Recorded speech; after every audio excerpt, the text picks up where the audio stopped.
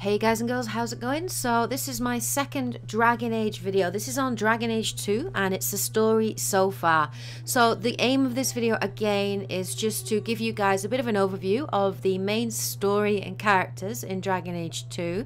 And it's basically aimed at those people that haven't played the first or second game and are planning to play Inquisition. Or you are playing it right now if you're in North America, color me jealous.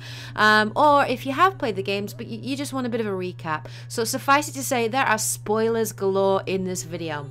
Alright, so let's get cracking. Let's get on with it anyway. So this story, obviously, within this video is unique to me. This is a BioWare game, guys. So the decisions that you make in the story, during the story, do very much affect the events that occur. So while there are certain key things that are the same across the board, there are certain decisions that I made in this story that are going to be a little bit different. So Dragon Age 2 is very, very different to Dragon Age 1. It's got a very different overall sort of feel and theme, whereas Origins revolves around this idea of a great evil that must be fought and killed. Dragon Age 2 is much more about the characters, and it's a lot more about political intrigue and human weaknesses, and it's not really a black or white tale of good and evil. It's much grayer than that, and it predominantly revolves around the escalating tensions between the mages and the Templars, which basically comes to a head at the end of the game.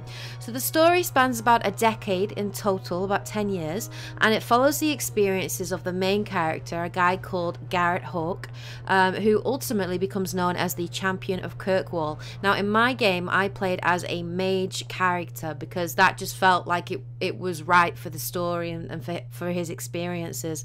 Now the actual game is split into 3 acts, so I'm going to tell you basically what happens in each one.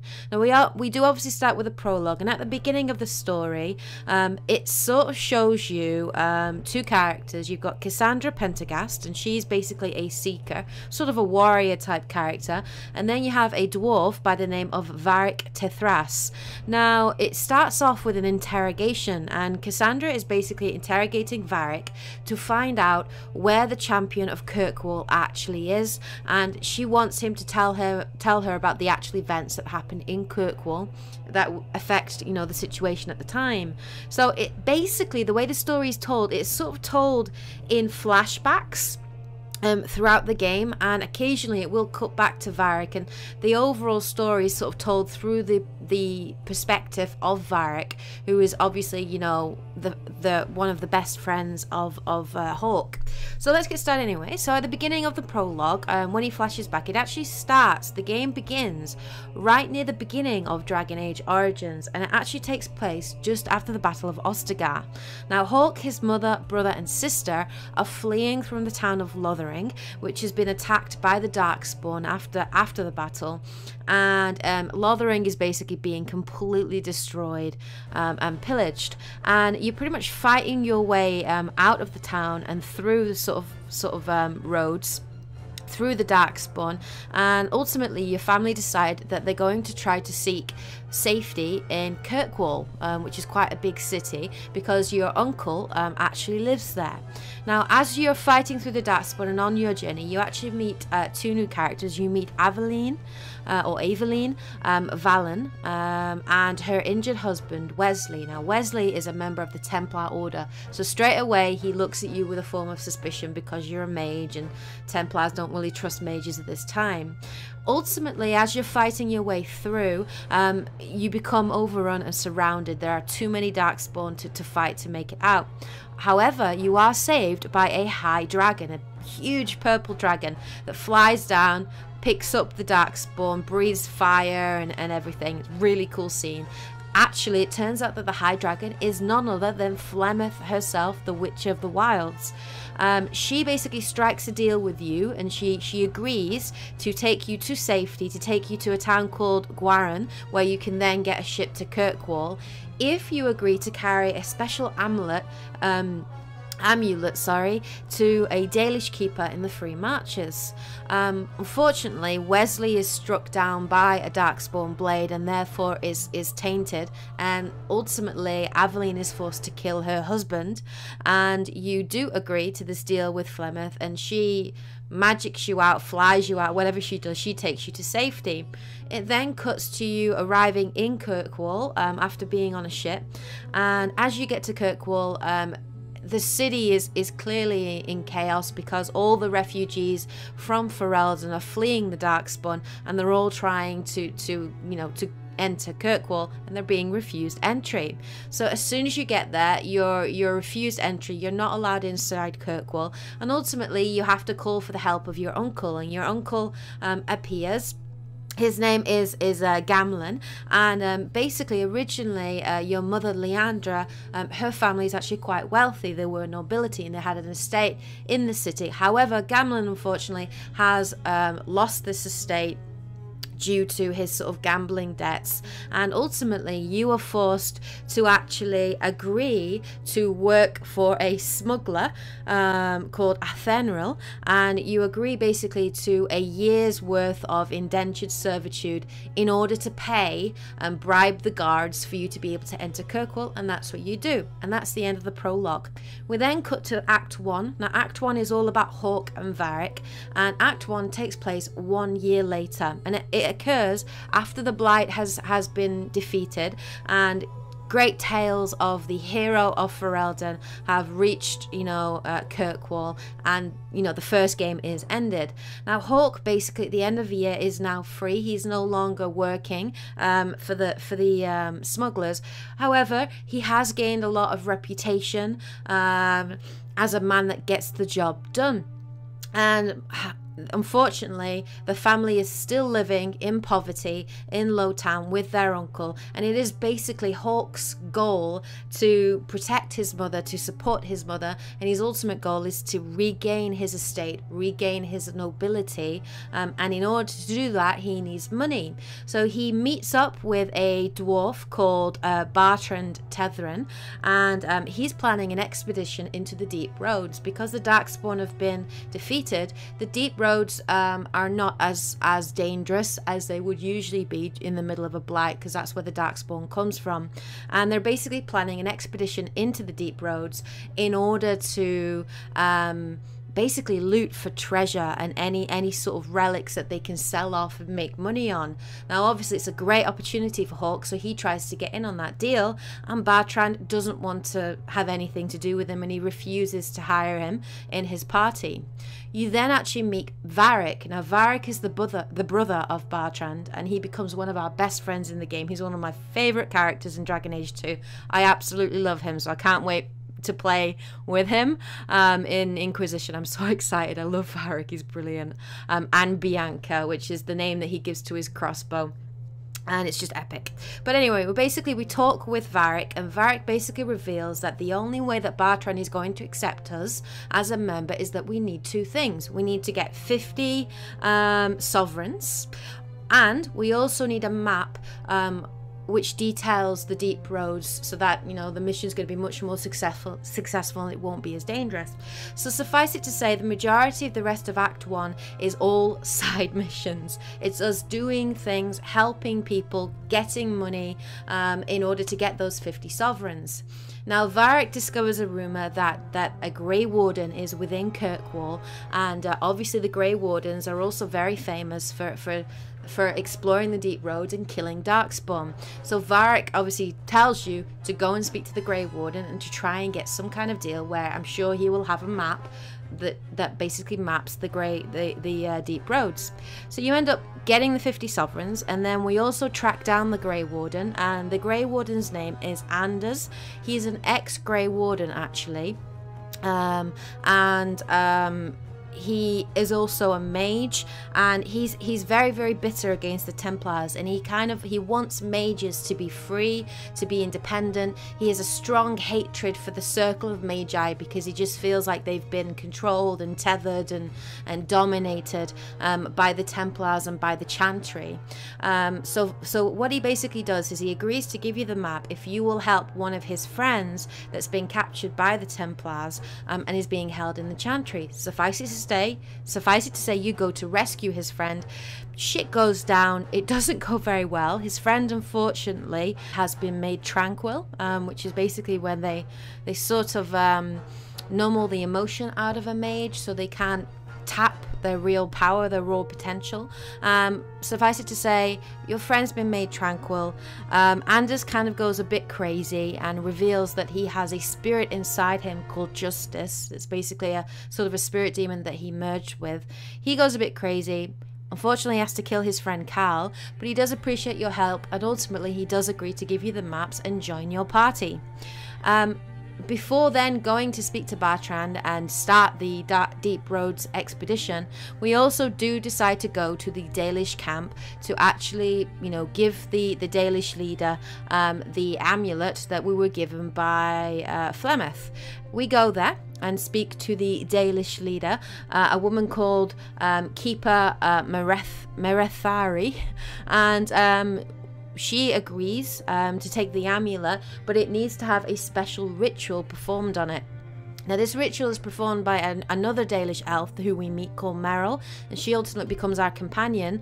Now, she is actually a blood mage, and she does the ritual on the top of the mountain, and it actually reveals that Flemeth had put a part of her soul or spirit into the amulet, and that has actually brought her back to life, because in Dragon Age Origins we actually killed her in the form of a dragon at the request of Morrigan, because Flemeth was going to take over Morrigan's body in order to stay young and live forever. But anyway, that is how Flemeth got around what happened in Origins, which I thought was incredibly clever and really smart of the writers to do that. She basically appears, she gives us a little bit of advice and spouting riddles and blah blah blah, then turns into a dragon and flies off. We then go and meet Bertrand, and we do start our expedition into the Deep Roads. As we go in there and we're exploring through, and we're going down into the ruins, really old sort of dwarven ruins, we discover a new form of lithium, a raw form of lithium, and it's red, and it's in the form of a statue. Now, Bertrand picks it up, and something suspicious happens to his character. Ultimately, it sort of corrupts him. He ends up betraying Varric, locking us into the ruin, and running off with this special idol, special relic, and we ultimately have to sort of fight our way out and find our way out of the ruins, you know, by finding a key. And in the process we discover a rock wraith who we ultimately betray and kill, and also we discover all this treasure, and eventually after a few weeks get out of the Deep Roads and return to Kirkwall. And that is the end of Act 1. Now in Act 2, that continues 3 years later, and what's happened is, using that treasure, Hawke has been able to gain wealth, gain power, and is now actually has bought his way into nobility, and his family have moved into the Hawke estate in Hightown.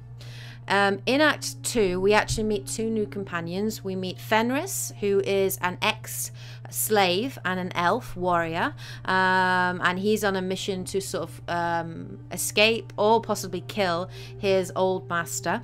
And we also meet Isabella, who is a human, and she's a pirate, and her ship was shipwrecked as she was looking for a special kind of relic, which I will mention more of later because that becomes a big plot point. But it basically went wrong when she was trying to find this relic, and the person who hired her is very pissed off and is out for blood if she can't get this relic to save her own ass. Now, the overall arching sort of idea in this is, after the 3 years, the tensions between the mages and the Templars is worsening.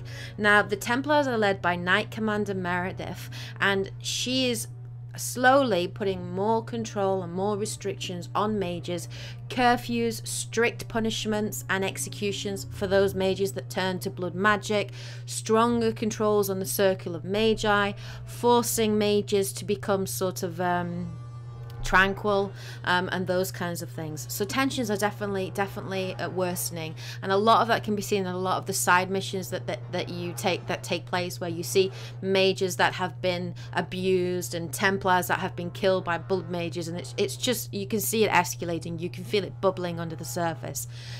At the same time as well, there is another heightened tension because a group of Kunari had been shipwrecked on the coast. Their dreadnought had been shipwrecked, and they have been granted, passage, or have been granted permission to stay in Kirkwall in a sort of cordoned off area in Lotan. Now they are led by a leader. His name is the Arishok, that's the name of him, and they remain in the city, they don't leave, and a lot of people are very suspicious, particularly the leaders, of why they're staying and why they're remaining.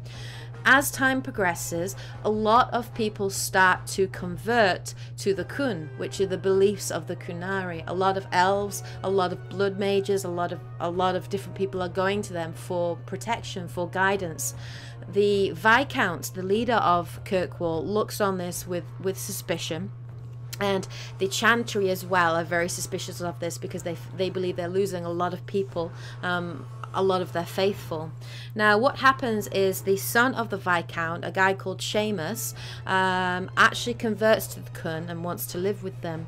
Ultimately, he is captured in a sort of a conspiracy, and he is actually murdered by Sister Patrice, who is a Chantry sister. She's trying to use his murder to frame the Kunari in order to start a conflict and a war. Now Seamus is killed, the Kunari react in vengeance and kill Sister Patrice, and the Arishok uses this as an excuse to basically decide to purify the city, because he's been looking on with discontent at all the corruption and crime and greed and everything that exists within the city, and he decides basically to take over control of the city, so he starts attacking. It ends in a bloodbath. The Kunari are attacking people in the streets, and ultimately, with the help of the Knight Commander Meredith and also the first enchanter Orsino, we actually fight our way to the keep. Unfortunately, we arrive there too late, and the Viscount is actually murdered. He's beheaded, and ultimately it is revealed that the Kunari were actually in Kirkwall because they were looking for a special relic, which was called... They were looking for a special relic which was called the Tomb of Cousland. Now that's the relic that Isabella was actually trying to get. We do actually find the relic with Isabella, and she does a runner. Now that pissed me off because I romanced Isabella as my male Hawke. So I felt betrayed, but she does come back with the book, with the tomb, and she doesn't actually betray Hawke in the end, and she gives the book to the Arishok. And you're thinking at that point, great, everything's resolved, he's got the tomb, no problem. Sadly, he still wants vengeance, and he actually says that he wants to take Isabella as a prisoner, and we can only assume torture and kill her. I refuse. There's no way I'm giving over Isabella, and ultimately Hawke is forced into a fight with the Arishok. I do actually defeat him and kill him, and the Kunari actually leave Kirkwall, and at the end of it, Hawke is declared the champion of Kirkwall, and in the process gains the respect of the Templars, the Mages and the Chantry, and that's the end of Act 2. Act 3 continues 3 more years later. Now, it's revealed at the beginning of Act 3. Now, this is the beginning of the Mage-Templar War, and this is really when all those tensions come to a head. Now, after the Viscount was killed, Knight Commander Meredith has taken control of the city. She's taken over control of the leader. She's basically put the Templars in a position of authority, and she's clamped down on the mages significantly, and she's sort of become this sort of tyrannical leader. Now this has led to an increase in sort of mage unrest, mage rebellion. Some mages have actually turned to blood magic in desperation. Even some Templars are suspicious of Meredith, and sort of see her as a bit crazy and a bit power hungry, and there is a conspiracy against her, which we do uncover. Ultimately, because of Meredith's actions, Anders basically decides that enough is enough, and there's no way to actually negotiate with Meredith, that she won't listen, and he actually takes drastic action, and stupidly, because I was so angry with him, he ends up destroying the chantry. He plants a bomb or a magic bomb or something and completely obliterates it, destroys it, killing the Glan cleric Elthina in the process, and of course the reactions to it are catastrophic. Meredith declares something called the right of annulment. She basically accuses all mages of being part of a conspiracy. She blames all mages for the actions of one mage, and ultimately wants to go through the city and cleanse the city of all magic and all mages. At the same time as well, the first enchanter, Orsino, is begging her not to do this, and ultimately both of them turn to Hawke to make a decision. Now at this point I saw Meredith as a crazy power hungry bitch, so I ended up siding with the mages, because I believe that not all mages were bad, and that a lot of the mages were forced into blood magic because of the situation, because of the desperation that they were in. So I side with the mages.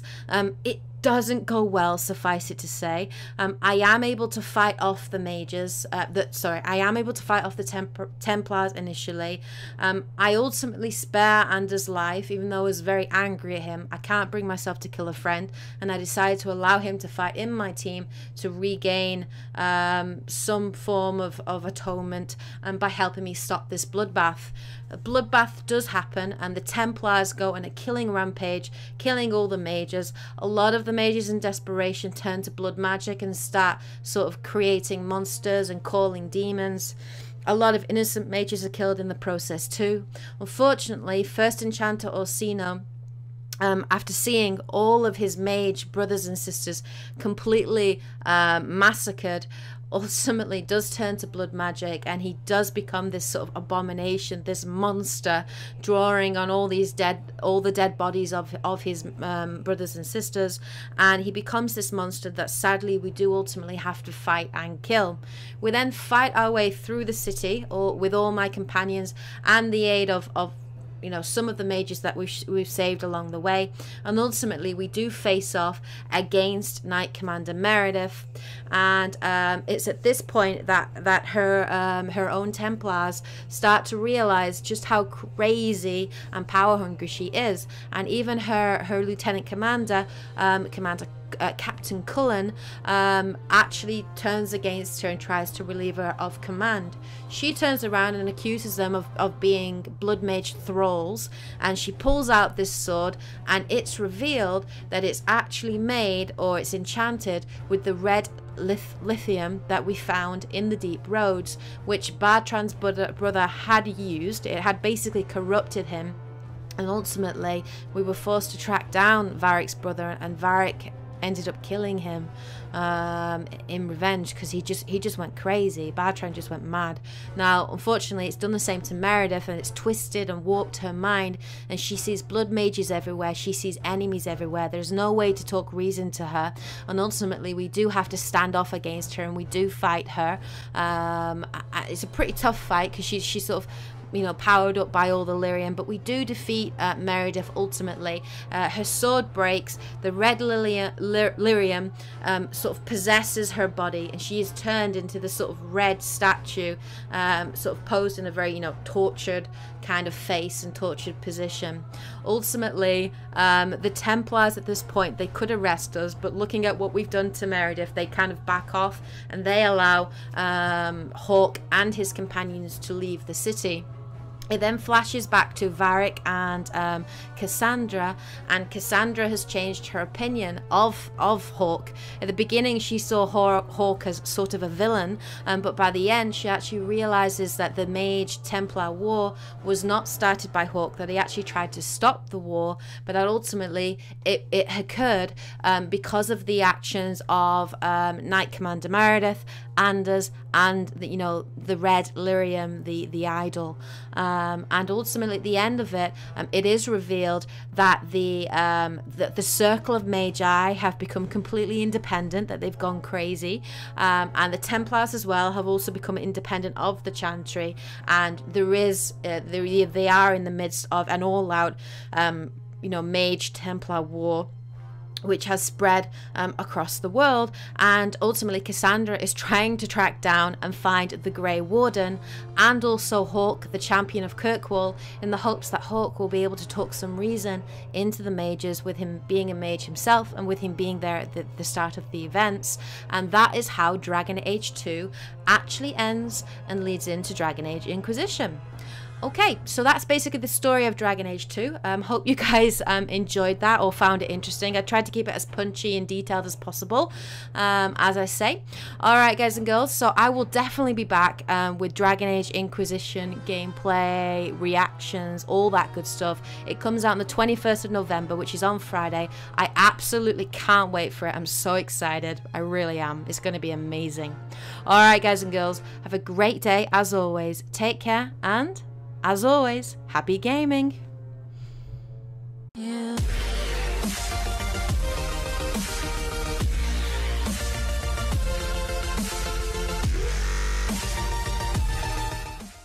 Much grayer than that, and it predominantly revolves around the escalating tensions between the Mages and the Templars, which basically comes to a head at the end of the game. So the story spans about a decade in total, about 10 years, and it follows the experiences of the main character, a guy called Garrett Hawke, who ultimately becomes known as the champion of Kirkwall. Now in my game I played as a mage character because that just felt like it was right for the story and for his experience. Now the actual game is split into 3 acts, so I'm going to tell you basically what happens in each one. Now we do obviously start with a prologue, and at the beginning of the story it sort of shows you 2 characters. You've got Cassandra Pentagast, and she's basically a seeker, sort of a warrior type character, and then you have a dwarf by the name of Varric Tethras. Now it starts off with an interrogation, and Cassandra is basically interrogating Varric to find out where the champion of Kirkwall.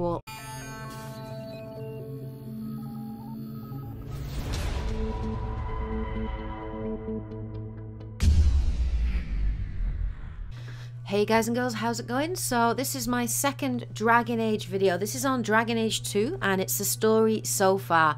So the aim of this video again is just to give you guys a bit of an overview of the main story and characters in Dragon Age 2, and it's basically aimed at those people that haven't played the first or second game and are planning to play Inquisition, or you are playing it right now if you're in North America, calling me jealous, or if you have played the games but you just want a bit of a recap. So suffice it to say, there are spoilers galore in this video. Alright, so let's get cracking. Let's get on with it anyway. So this story, obviously, within this video is unique to me. This is a BioWare game, guys, so the decisions that you make in the story, during the story, do very much affect the events that occur. So while there are certain key things that are the same across the board, there are certain decisions that I made in this story that are going to be a little bit different. So Dragon Age 2 is very, very different to Dragon Age 1. It's got a very different overall sort of feel and theme, whereas Origins revolves around this idea of a great evil that must be fought and killed. Dragon Age 2 is much more about the characters, and it's a lot more about political intrigue and human weaknesses, and it's not really a black or white tale of good and evil. It's